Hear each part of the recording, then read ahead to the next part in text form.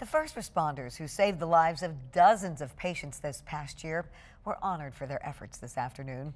The Life EMS Heart Savers luncheon honors the medics and EMTs who saved the lives of people who went into cardiac arrest. In 2019, they helped save 36 people in the greater Grand Rapids area. Those honored today got the chance to reunite with some of the people they saved. And they include a paramedic who helped save a Wyoming man who suffered a medical emergency late last year. We don't necessarily always get to meet patients after the fact. And in a situation like this, kind of going with one of the worst things that you can run into, it's great to actually get to see them walking and talking and and alive. When I see Liz, I just want to hug her. And she's just doing her job. Yeah. She broke some ribs probably. She had help in that.